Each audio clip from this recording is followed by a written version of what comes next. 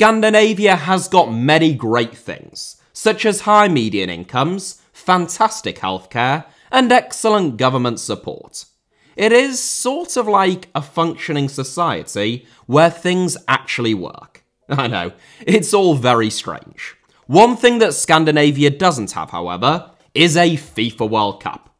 Sweden came closest when they reached the final as hosts in 1958, the only Scandinavian nation to have hosted the tournament to date, in addition to making the last four in 1938, 1950, and in 1994. Denmark are the only Scandinavian country to have won a major tournament, namely Euro 92, despite not even qualifying, but they have never got beyond the quarter-final stage of a World Cup. Meanwhile, Norway are very much the black sheep of the Scandinavian footballing family, at least up to this point, never having got beyond the round of 16 of any major tournament, and not even having qualified for one in over 20 years. Perhaps all of that would be different if the Scandinavian countries could just set aside their differences, like who is the most polite, whether it's ethical to hunt for whales, and who did what during World War II, and came together to form a single mega-team starring all of the region's best players. In that instance, how might our Scandinavian superstars get on at the World Cup? Even combined, Sweden, Denmark and Norway would have a population of fewer than 22 million people, about half the size of Ukraine, and not much larger than the Netherlands. It should be said, because there is always some confusion around this, at least here in the United Kingdom, that Finland and Iceland are Nordic countries, like Sweden, Denmark and Norway, but they are not generally considered to be part of Scandinavia. I will reflect on what a Nordic 11 might look like at the end, but I just wanted to get that clarification in early on to avoid any confusion. Without further ado then, whose last club was actually in Scandinavia, though of course that doesn't make him Scandinavian, here is my unified Scandinavian All-Star 11. Goalkeeper, Fredrik Ronov.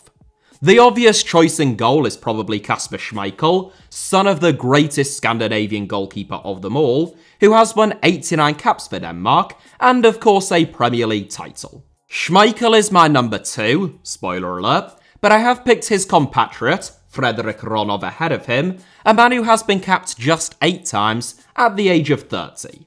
The reason being that Schmeichel is 36 now, and he has had an incredibly mixed debut campaign at Nice, starting terribly but having been superb for the last few months, whilst Ronov is in the form of his life right now in a Union Berlin side fighting for the Bundesliga title. That is a fight they are unlikely to win, but the fact they are in it at all is quite frankly remarkable. A well-rounded keeper formerly of Brøndby, Ronov has never really been a number 1 since arriving in the Bundesliga, initially with Eintracht Frankfurt in 2018. That has changed this season, in which Ronov has dislodged compatriot Jakob Busk, and I think that he is the right man for this 11 between the sticks. Centre-back, Joachim Andersen. I am playing a back 3, as I seem to have a bit of a penchant for doing with these fantasy 11s, but only because there is a scarcity of Scandinavian fullbacks at this moment in time, and a particular lack of genuine top-class left-backs. There are no such problems at centre-back, however, where Denmark's Joachim Andersen is the man to get us started.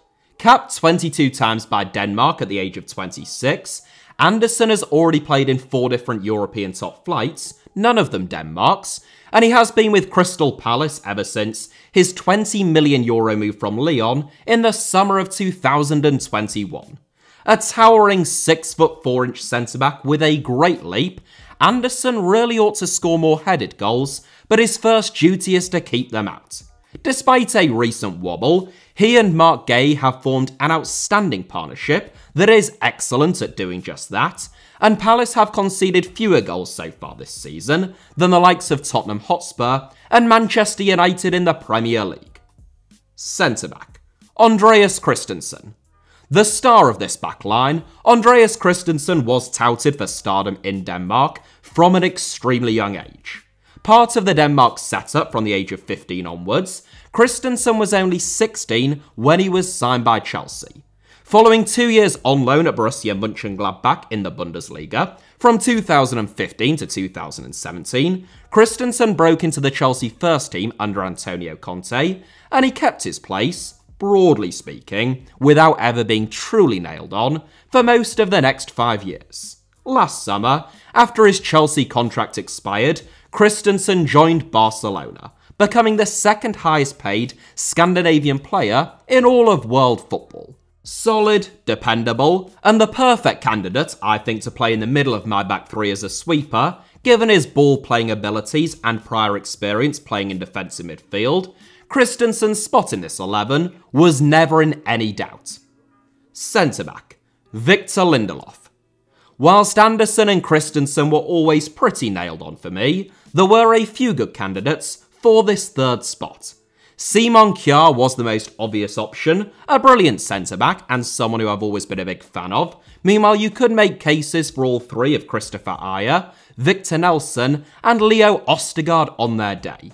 Were any of them left-footed, purely in the interest of balance, I probably would have picked them. But Victor Lindelof is someone who can play on the left and is fairly two-footed, despite being strongest on his right, and I think that he is the most accomplished of the lot, albeit only narrowly, at least at this moment in time.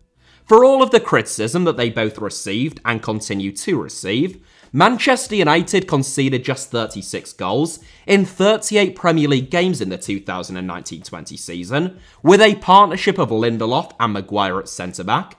Meanwhile, they have conceded 35 goals in the league already this season, with 13 games still to go. Clearly, the Liverpool result didn't exactly help on that front, but you know, the point still stands.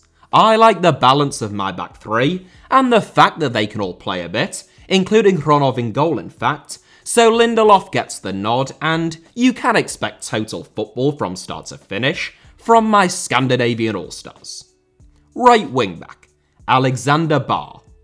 Currently enjoying an outstanding debut campaign at Benfica, Alexander Bár's rise in recent years has been a joy to watch. 6 years ago, he was playing in the third tier of Danish football. Bár was still playing second tier football in Denmark as recently as 4 years ago, before stepping up to the top flight, catching the eye of Slavia Prague in January 2021 and Benfica in the summer of 2022. Benfica paid €8 million for Bár. If a Premier League team wanted to sign him now, I would imagine that the Portuguese giants could times that figure by at least 5. A rampaging fullback who is actually at his happiest playing as a wingback, Bár has already made 6 assists for Benfica so far this season, and he would fit like a glove within this 3-5-2 formation. As a result of his gradual rise, Bár has only won 6 caps for Denmark to date at the age of 25, but I would be surprised if he wasn't one of the first names on the team sheet, for the foreseeable future at least. Left wing-back, Dejan Kulusevski. This system was great for accommodating 3 excellent centre-backs, and perfect for Alexander Bár. It is a little bit less ideal when it comes to Dejan Kulusevski, who one way or another, I had to get into my team. When Antonio Conte signed Kulusevski at Tottenham, he said the Swede had the potential to play at wing-back and that he was actively exploring that as an option. That is hardly surprising. Conte has never seen a winger in his entire life who he didn't think that he could turn into a wing-back, but it is something which hasn't yet materialised. An inverted winger, who is nonetheless very two-footed. That is probably because Kulusevski's output on the right of a front three at Tottenham, particularly last season, was very good. But he is industrious, he's got great stamina, and I want the wingbacks in this side to push really high up the pitch. It might sound like I'm trying to convince myself with this one, but whilst I would rather have Kulusevski playing on the right, or just a tailor-made world-class left wing-back at my disposal, of the available options, I think that this is probably the best one, or at least the least bad option. Defensive midfield, Pierre-Emile Højbjerg. Another Scandinavian currently plying his trade in North London, Pierre-Emile Højbjerg is a teammate of Dejan Kulusevski's at Tottenham Hotspur, and he will no doubt be delighted to discover that I've picked him in his actual position. I know that they're fourth, at least at the time of this recording, but I can count the number of times I've watched Spurs under Antonio Conte and thought they actually played really well on a single hand. The same is not true of Højbjerg, however, who has been outstanding this season and has proved to be an absolute bargain ever since his £15 million arrival at Tottenham from Southampton. Still aged only 27, Højbjerg himself admits that he isn't as naturally gifted as most of his teammates, but he makes up for that with his work rate, energy levels, and sheer power of will. He must be one of the fittest players in world football. No, not like that. And in a position with not inconsiderable competition from Scandinavia, he still comes out comfortably on top. Central midfield, Christian Eriksen. He might hail from the extremely unfortunately named Danish town of Middelfart, but Christian Eriksen has bounced back from that initial embarrassment early in his life to have a sensational career within the sport. The third successive inclusion in this 11 with links to Tottenham, Eriksen spent 7 seasons starring for Spurs, as by far the best signing that the club made when reinvesting the proceeds of Gareth Bale's world record-breaking sale to Real Madrid. A graduate of the outstanding Ajax youth ranks, Eriksen is one of the most naturally gifted midfielders that we have seen in Europe over the past decade, with a tremendous combination of vision, technique, and weight of pass. No longer a routine scorer and creator of goals from attacking midfield, Eriksen plays a little deeper these days, and his loss to injury has certainly been felt at Manchester United. Eriksen managed to unite the world of football almost 2 years ago, though regrettably so, in the hope that he would survive the cardiac arrest that he suffered midway through Denmark's Euro 2020 tie with Finland. Thankfully, he did just that, and incredibly, he not only returned to the sport with Brentford, but he made such an impression that he was signed by one of the biggest clubs in world football. Capped 120 times by Denmark, Eriksen will soon overtake Peter Schmeichel as the country's all-time most capped player, and he was one of the first names in my 11. Central midfield, Martin Ødegaard. Arguably the Premier League player of the season so far this season, and if not then, not too far off, Martin Ødegaard has gone from being a tidy and polished performer at Arsenal to a deadly match winner and constant threat on goal. With a combined 15 goals and assists in the league this season, Kevin De Bruyne is the only midfielder with one more to be exact, as Ødegaard finally looks to be realising the potential that so many people thought he had when Real Madrid signed him at the age of 15. Famously, Ødegaard was reportedly given an £80,000 a week contract at 15, and whilst that is, obviously, an extremely fortunate position to be in, it is also one capable of melting anyone's brain and destroying their career before it has even begun. Ødegaard's progress hasn't been linear, but he's never gone away, and at the age of 24, he has already won 47 caps for Norway and looks like one of the best midfielders in the world. Centre forward, Alexander Isak. Whilst his strike partner's inclusion in this 11 was always a foregone conclusion, Alexander Isak's spot was one with a few really strong contenders. Sometimes when you watch Alexander Isak, you wonder why he isn't in Ballon d'Or contention. Quick, clever, brilliant on the ball, and 6'4" tall, he looks to have it all. And he did score 14 goals in 18 games for Willem II in the 2018-19 season, and 17 in 34 for Real Sociedad in 2020-21. Hey, look at that, I've reunited them. However, Isak isn't in Ballon d'Or contention, or even anywhere near it. He has thus far failed to put it all together and produce consistent top-class performances at the highest level, and outside of those 2 seasons that I just mentioned, his output has tended to underwhelm. Nonetheless, I really enjoy watching him play. He is still only 23, and his ceiling is by far the highest of anyone who was competing for this spot.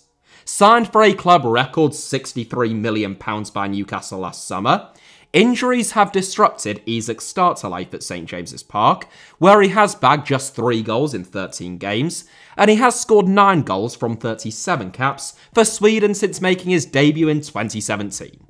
Centre forward, Erling Haaland. The star of this side, and a very easy pick at centre forward, is of course Erling Haaland. Already arguably the greatest Norwegian footballer of all time, and certainly the greatest in terms of his peak, Haaland was actually born in Leeds whilst his father was playing for Leeds United, but the family moved to Norway when he was 3 years old, and there was never any doubt about which country he would represent. At the age of 22, Haaland has already scored 21 goals from 23 caps for Norway, which puts him just 11 goals off breaking Jørgen Juve's all-time goal-scoring record for the country, which has stood for some 86 years. Haaland partnering Isak would make for one of the tallest strike partnerships in the history of world football, and certainly the tallest that I'm aware of in the international game at this moment in time. Haaland is 6'5" tall, frighteningly quick when he reaches top speed, and his movement within the box is outstanding. He's also an absolute menace in the air, and he has enough power in his left foot to send a football into orbit. He completes this 11 and utterly transforms it, especially with the likes of Bar, Kulusevski, Eriksen, Ødegaard, and even Isak providing for him. I have named a 7-man bench, even though they're not very common in international football, but, you know, nor is the union of 3 independent states, and you've already embellished me this far, which is made up of Kasper Schmeichel, Joachim Mæhle, Simon Kjær, Fredrik Arsnes, who is probably the most unfortunate player to miss out, due to an abundance of talent in central midfield, Emil Forsberg, Jesper Karlsson, and Alexander Sørloth. 2 Norwegians, Arsnes and Sørloth, could easily have featured, though Arsnes would probably have necessitated some kind of a system change, meanwhile Sørloth only narrowly missed out to Isak, currently enjoying a really good season in La Liga with Real Sociedad. Now, to be totally honest, if you were to include the other Nordic countries, Iceland and Finland, I am afraid to say that, at least at this moment in time, I don't think much would change. I would be sympathetic to the idea of bringing Finland number 1 Lukas Hradecky in between the sticks, who I like a lot, but even that seems harsh on Fredrik Ronov. Elsewhere, I don't think that anyone else would really even make the bench. So, would a unified Scandinavian 11 win the FIFA World Cup? Probably not. They're still a little bit light at fullback. The centre-backs, whilst good, are still bettered by most of the real international powerhouses, and there isn't an enormous amount of depth. The midfield and attack is truly elite though, and could surely take them close. Let me know what you think down below in the comments, but that is it for today's video. Thank you all very much as ever for watching. Hit the like button if you enjoyed it. Subscribe to the channel and indeed my backup channel and turn on notifications, both of which should be on your screens now, making it, you know, quite frankly effortless to do so. And you can also find me on Twitter or on Instagram via the username @HITC Sevens on both, should you wish to do so.